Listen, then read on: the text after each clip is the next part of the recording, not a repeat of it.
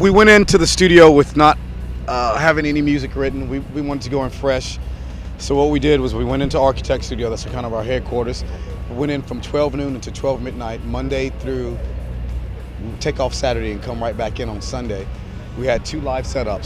So Morgan had a drum set in one studio and a separate drum set in another one. We could rehearse, do live recordings in either one. So it was pretty much like a beehive of just music the way we like to do it. We would go in and pretty much put together a song, a piece of music a day.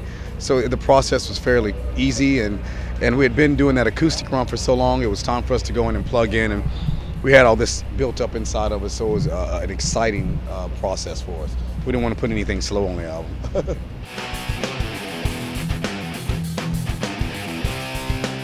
We've grown up with Godsmack, love those guys, and so it's kind of a story, a historical thing to get back out on the road with them.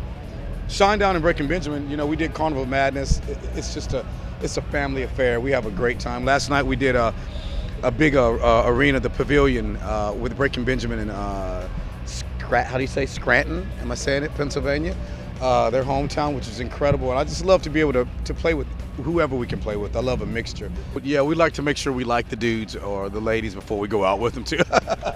We don't like to go out with douchebags. I didn't say anybody was a douchebag, but you know who you are.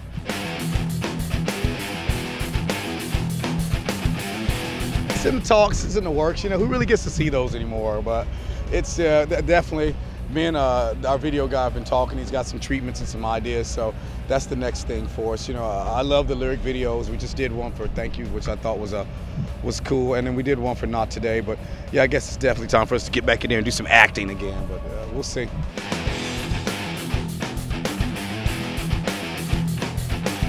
My youngest, Jada, listens to rock, from that to the Disney Channel to you name it. I have it from, what was she listening to, The Weeknd, I Can't Feel My Face Without You, and I'm like, if they only knew what that song meant, you know, but just take it easy. No, I listen to everything, man. My house is from country music to the kids station. I like it all. As long as it has conviction, I'm digging it, you know. Oh yeah, my daughter, at 3, she was the youngest at Smith's little academy that she goes to for piano, and she's into it.